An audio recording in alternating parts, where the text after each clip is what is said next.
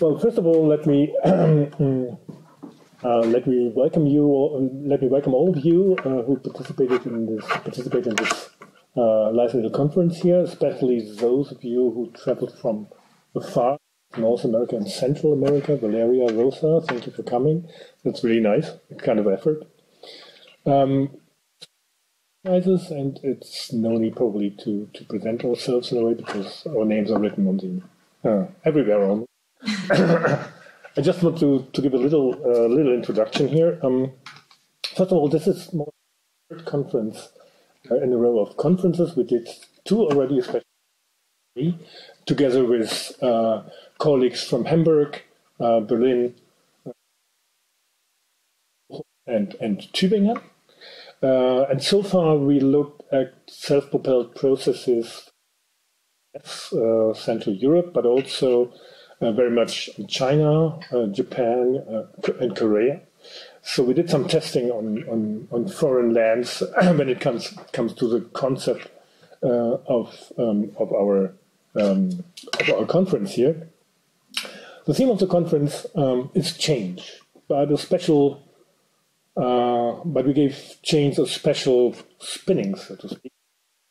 Change as change, because that would be a bit annoying. Change is everywhere, and almost, so to speak. So we certainly need to specify in a way, and we try to specify in two ways. The first step would be to specify, to theorize about how change could come along or come about. And second is to adapt the theoretical part of the change to pre-modern societies, because we think that pre-modern societies are a little bit different from modern societies, if we are not. So the basic idea of this approach, and I have to read the definition out, is that processes drive change out of themselves without, however, affecting the underlying structures of society. To give a definition, momentum of its own or self-propelled processes, Eigendynamik in Deutsch, can be described as inherent dynamics if they continue to move out of and without further external influence, thereby producing and reproducing a pattern characteristic of them. So there's a self-propelled processes means driving force built in these processes and producing effects that are almost like the processes themselves. Of course, momentum of its own also rests on the action of actors. However, momentum processes are able to motivate individuals to participate and sustain in these very processes. So the actor is very relevant, of course. We do not roll him out of these processes, but he is kind of motivated in taking part in these processes. So, theorize this very demanding concept, we singled out three prominent societies that presumably can be defined as a basic elements of many pre-modern societies, not only European ones, not only Chinese. You don't only find them in China. You may find them in India and in Japan. We tested that a little bit already. Not sure whether and to what dimension we will find them in Latin America, and that's what this conference here is. So what would these three features be like? We identified estate-based hierarchical order and group participation, that would be one. A culture of presence, that would be two. And consensus orientation, that is three. Now, all these three features, state-based hierarchical order and group orientation, culture of presence, and consensus orientation, these three features usually don't run the risk to be characterized as specific dynamic features. To the contrary, usually these features, as the saying goes, are like petrifying pre-modern societies in the first place. Now, a closer look, we presume, proves the opposite. So, For instance, if you look at the state-based hierarchical orders of group orientation, yes, the concept as such stays the same for a very long period of time. That's part of the definition mentioned above. So the driving force, like this state-based hierarchical society, stays for centuries in Europe, but also in China and Japan, as I mentioned. But, and this is a big but, down to earth, the position of a given nobleman, of a given peasant, of a given duke is always a matter of debate. Or to pin it down to very concrete situations, if you attend as a duke an imperial diet or any other kind of, or if you attend as a merchant, if you join as a merchant a procession in your town, the question is, at a certain degree, open which position you will hold in this given procession. Last year, it might be number 3. This year, somebody considers you better stay behind him in number 4 or 5. A lot of research is done in that respect, that these positions as such are always a matter of debate and a matter of quarrel and controversy, especially people from Münster know how to sing the song very intensely.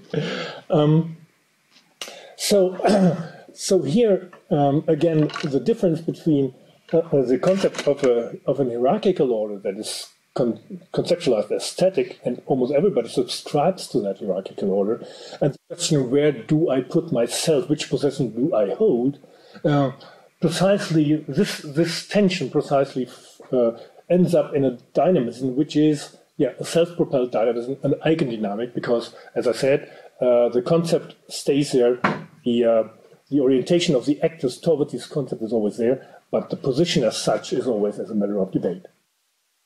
What is more, to stick to the hierarchical order, what is more is it's not only the position that is a matter of debate, but these pre-modern societies, if I may put it that way, these pre-modern societies are in a way very creative.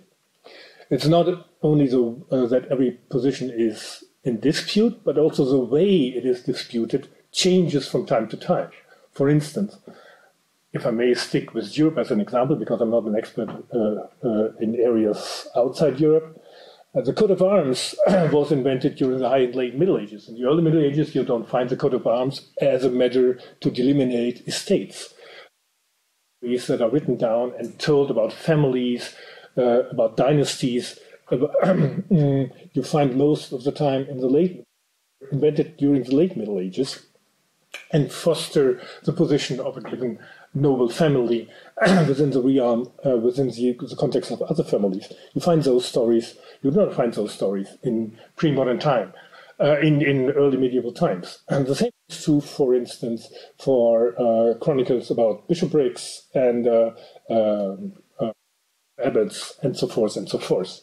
So the idea is, it's not only a reproduction of, or it's not only a constant find of positioning yourself or your group or you name it in a society, it's also a matter of creativity to invent new forms of positioning, new forms of taking place in a seating order, so to speak. Just the words on present culture and consensus orientation, culture of presence. A gathering as such has a certain dynamic in it.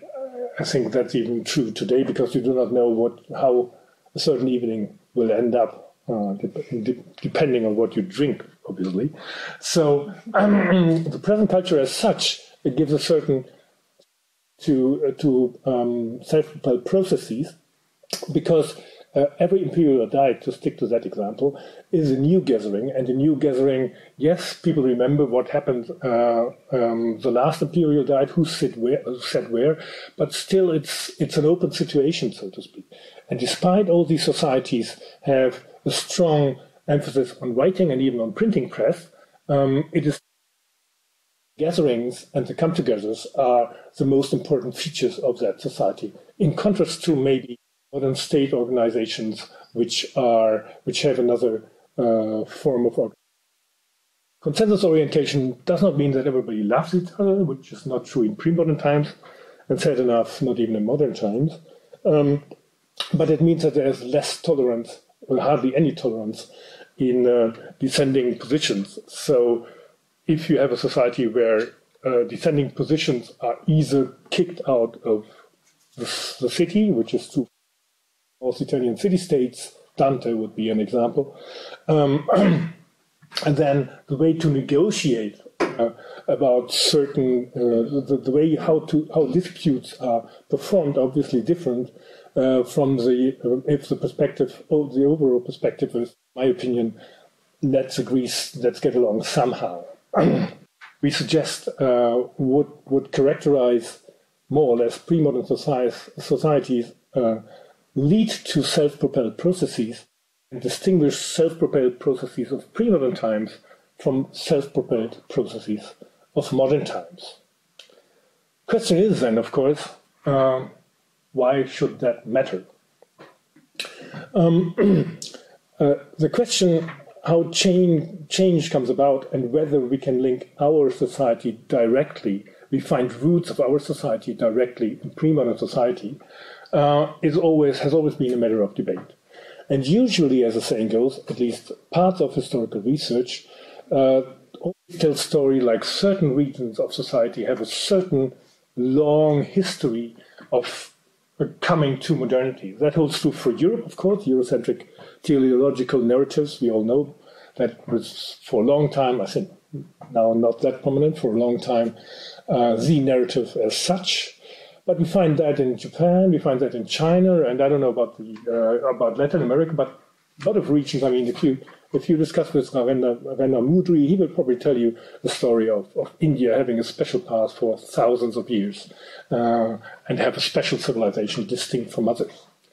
Change is a central feature of society. If change in Europe, China, India, and maybe Latin America resemble each other, if these changes in pre-modern societies over centuries resemble each other, drivers of change in momentum of its own, the outcome, of course, is different. There's no way, I mean, there's no question that China and Japan are different from Europe, and China is different from Japan, and Japan is different from Latin America. But if the basic driving forces of change are similar, then these stories of exceptionalism, of certain forms of Orientalism all over the place, if you wish, are difficult to tell. So there is something more to that than just identifying modes of change in pre-modern times and then go for a beer. If we can prove it, but there is, some side effects that affect day-to-day, up-to-date politics, I would say. Mm. My problem here is that I have no idea about Latin American history. So I'm very glad that in our discussions and in preparing this conference, Eleonora helped us out, and I learned a lot during our discussions, and maybe now you could take over if you were kind. Welcome also from my side to everybody. Bienvenidos, bienvenidas. Es un gusto tenerles aquí desde lejos. So maybe just kind of connecting to your last sentence and talking a little bit about how this cooperation came about. So this is actually really, really nice. We're very happy to kind of connect the Center for Inter-American Studies, which is kind of the roof organization, if you will. This is an interdisciplinary cooperation between the history department and the Faculty of Literature and Linguistics here in Bielefeld. So this is one part of the cooperation, and so my part in that is I'm the kind of colonial history professorship in the Latin American history working group, as we call it here in Bielefeld. Are we allowed to call it departments now because we have a department structure? Whatever, but yeah. So like group. So yeah. And so there is my colleague who is responsible for modern Latin American history, Olaf Kaltmeier, who cannot be here tonight, but who would have loved to be here and says hello from afar. So this is the Center for Inter-American Studies, and if you have looked at the poster, I'm not sure the logos are not on your programs. There is also the CALAS, which is the other center that Bielefeld University has with the University of Guadalajara. It's an institute for advanced study in Latin American studies, and has been running since 2017, I think, by now. And is a long-term, large-scale corporation, and so both of these centers are involved and interested, and welcome you here as well in this conference and also the presentation of tonight, and are very happy to link themselves to the history department. Maybe I'm going to speak a little bit from a personal perspective of how we came up with this tripartite organization structure and my own place in this project that Franz was mentioning, that is very globally oriented in its aim to kind of find parallels or patterns of historical change by way of using this concept of momentum of its own. So I was part of that research group for a while, and it was extremely interesting, and I learned so much, but I also always felt a little bit as a disturbance factor with environmental history as my personal focus, which kind of is an external factor to eigendynamic, or momentum of its own. So, and I'll be talking about this tomorrow, but so that was, we always had very kind of, I felt we had animated and controversial discussions. So I'm happy to be back and to be able to kind of continue this conversation, these perspectives.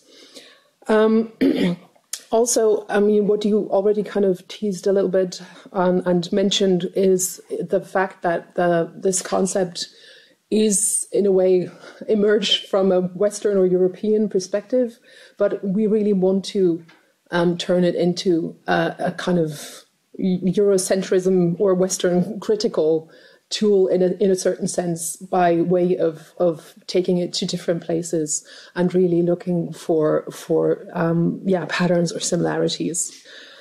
So trying to switch this around a little bit from its original place of origin.